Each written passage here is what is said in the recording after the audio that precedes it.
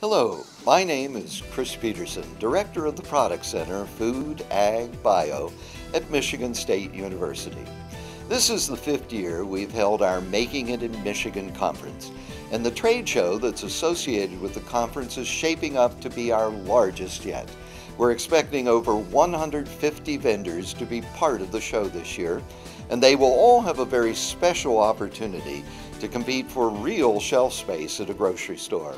We're very pleased that Westborn Market from Detroit is joining us again this year to sponsor a competition among our vendors called The Next SKU Could Be You.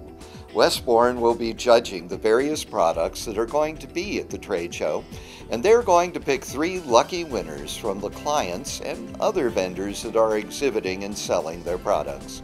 Each chosen vendor will win a year's worth of free shelf space in the 3 Westborn Market outlets. This is an extraordinary opportunity for a young product going to the marketplace because they'll be able to have the space without cost to the vendor other than the obvious costs of producing the product. It's an exciting component of the trade show, and we're thrilled to have Westborn host this again as part of our Making It in Michigan conference this year.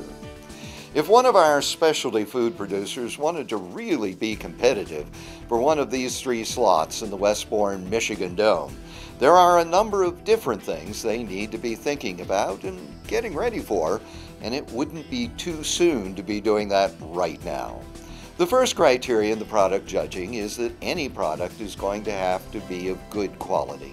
The taste is absolutely going to have to be there, and it's going to have to be distinctive in flavor and taste at the same time. The second criteria that any client needs to be cautious about is the packaging. Is it attractive? Is it also convenient for the consumer? Does it present the product in the very best way possible? So again, if you start with a good quality product in terms of taste, you've got good packaging, the third criteria is defining what the competitive advantage is. You know, there are a lot of salsas out there. So if you've got a salsa in mind, you better be able to demonstrate to the Westborn judges why it is the best salsa. Is it because it's designed for a very special kind of consumer in one way or another? Does it have health benefits that some of the others don't have? The key idea is that the client really has to have thought through how they are different from competing products. Finally, the client has to be able to exhibit that they're ready to do the job of marketing the product. Do they have in mind what the business proposition is, not just for the consumer, but for the grocer? Do they really know what's necessary to take the product to market?